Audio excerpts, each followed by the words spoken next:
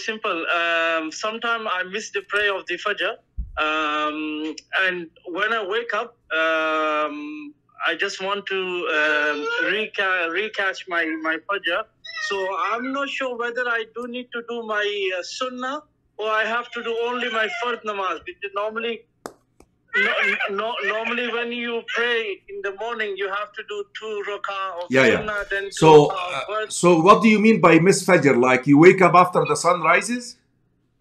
Yes, I wake up after the, even if I wake up 2 minutes later, I just wait the shuruq time. When shuruq time is over, then I will wait a little bit, 5 minutes more. But you can't do that. You cannot do that.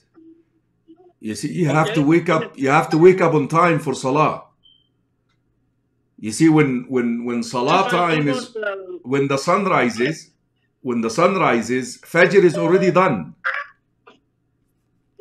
You understand? Do you understand? Okay, he's gone.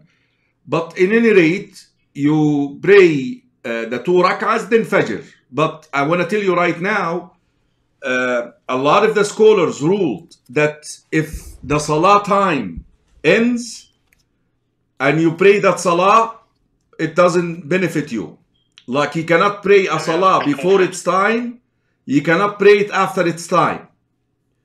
So you can't just wake up after the sun rises because Fajr is no longer there.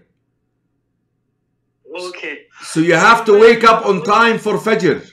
Now, after you wake up, you can pray the 2 nafilah, then you pray the Fard. Jazakallah khairan.